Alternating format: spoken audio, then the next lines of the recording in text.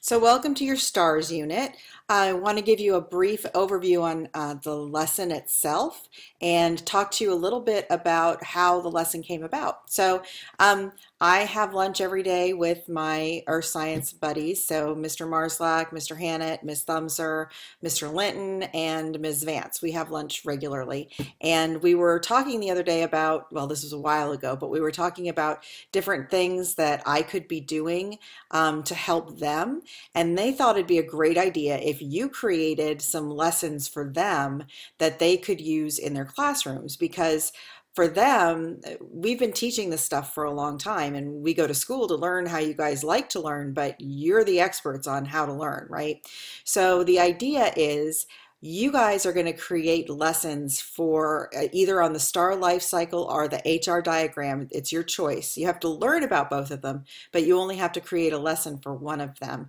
And then you're going to create a lesson that the students are going to be learning what they need to know for their Earth Science SOL on STARS.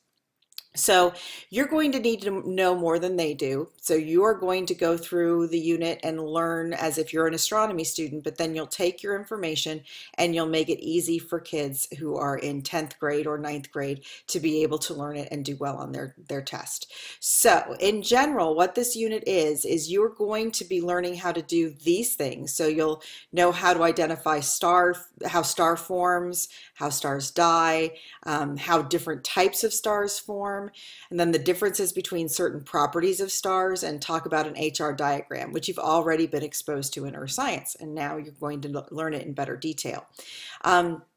Your lesson, the one lesson you create, has to be 90 minutes long, and it needs to have an introduction or warm-up, some kind of hook, something to get them interested in the assignment. You need to have a way to deliver the material, so maybe a lecture and a video, or maybe a video and some kind of reading they do, some way that they learn the information. Then an activity for them to do, whether it be like a crossword puzzle or a worksheet or something to help them. Maybe they're making a puzzle, something that'll help them create a better understanding of what they've learned. And then you need to give them a 10-question quiz. So that's what you need to have in the assignment. One thing that'll help you with the assignment that you also have to create is a graphic. So it'll either be a graphic on the STAR life cycle or in the HR diagram. And with those, it has to be original. You're going to use Google Draw. There's tutorials across the unit showing you how to use Google Draw and all the different tools that you'll be using. So let me talk to you a little bit about the tools you'll be using, because you are working in groups. And for the most part, these are the groups that you chose. I had to make a few edits and additions and things like that, but for the most part, you know who you're working with.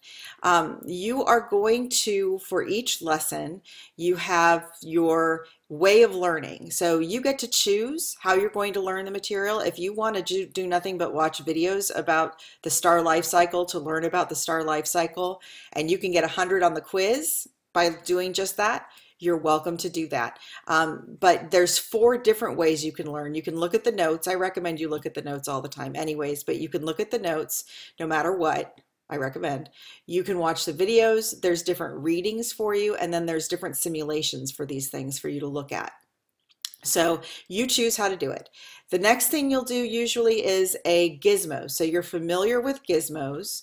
We've done them in the past. You are going to be doing one on the HR diagram and one on the STAR life cycle. So those are the gizmos you'll be doing. You will also then be doing something called a voice thread. A voice thread is a way for you to discuss what you've learned in a digital environment, and it's kind of hard to explain. It's kind of like a PowerPoint with talking and adding things on. But when you take a look at VoiceThread, it's a really good collaborative tool for you to explain what you've learned and then to help see what other people have learned and see maybe they understand something in a way you didn't. You'll also be taking your quiz, so you're familiar with quizzes and how to do those. You'll have something here, it'll say take the quiz. On the HR diagram and STAR life cycle quizzes, you do have to get 100%. So if you get two 2 chances to do it. If you don't do it in those 2 chances, you'll come talk to me and we'll figure out where your difficulty learning is, or maybe it was a difficulty with the questions, but we'll figure it out. Then you have your face-to-face meetings. So you'll be meeting with your groups face-to-face in the computer lab, trying to figure out who's going to be doing what part of the lesson, what needs to be done, and things like that. You're going to be using something called Padlet to keep everything organized. So this is like a bulletin board. So right now, one of the tasks that I put up here is to make the HR diagram graphic and to create the objectives. So those are things that have to be done. So let's say I think of something new that needs to be done, and that is smile. Okay, that's something else that needs to be done. So I'll write smile and say must smile. And that's what needs to be done. And then your partners will be able to go in and edit, and you'll be able to see, okay, this has been done, this has been done. Oh, smiling's been done, see? So I smiled. So now I can delete it from the bulletin board. It doesn't need to be done anymore. And I can come in at any time and say, I see what they need to do. So you'll have that. Then you have your collaborative documents. Your collaborative documents are going to be Word documents, or I'm sorry, they're different Google Docs. There we go. One of them is a graphic organizer that you are not required to do, but boy, will it help you if you do it. This will really make it easy for you if you choose to use that.